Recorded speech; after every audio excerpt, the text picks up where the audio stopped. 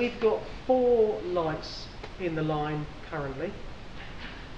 We've got a front and a rear light that is this little LED monkey here, and this light has got multiple settings. So you've got constant, you've got dim, you've got fast flashing and low flashing, but this rear light has got a built-in accelerometer. If I throw it up and catch it with a bit of force, it glows brighter. Obviously I'm trying to emulate a bicycle stopping, which is quite difficult to do. Retails for 30 quid. You can mount it any way you want. Nice robust rubber strap, fits on most diameter seat posts. I've even had that strap on the top, fitting in on the top of the helmet with one of the other lights. Just slides on and off of the mount as well, so really nice little clip system on there. So that's a front or rear LED for 30 quid. And then we've got 2 front lights, the FL150 and the FL300. Obviously FL being front light, 150 and 300 being the lumens. This one doesn't come with a USB charging cable because you can plug it straight into USB. So it's 150 lumens, and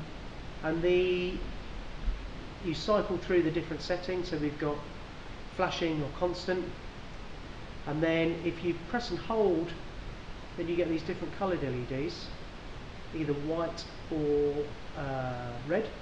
So basically you can run your rear light on high beam, and if you start to get low on battery, you can switch to a flashing white LED, or you can cycle it through and get your different cycles. So the mount is fully adjustable through that rubber strap, so you can put it on any way you want. And then 300, which is this one here, same thing, slightly different though. These are both an aluminium body and a sandblasted finish, really high quality. If I turn this one on, so we've got 300 lumens, nice and bright. You've got a dial at the back here, and this gives you your different settings. So we've got flashing, constant, bright and not so bright. So it's a really intuitive dial. Press again for your LEDs at the top. Again, cycle the dial through to get all your different settings. Press it again to get to your white LEDs. And that one fits on top of the helmet really nicely actually. Really lightweight, and that retails at 50 quid. It's a commuting and road light, depending on where you live and where you ride. I mean, 300 lumens is fairly respectable for road and commuting. If you want to ride off-road or you live in the middle of the country, then you probably need something like a USB joystick with a nice big power output. But certainly for most people in most situations, that's a fairly robust light output and a pretty good beam pattern as well for your average cyclist. These are also made for us by a company that specialises in manufacturing diving lights.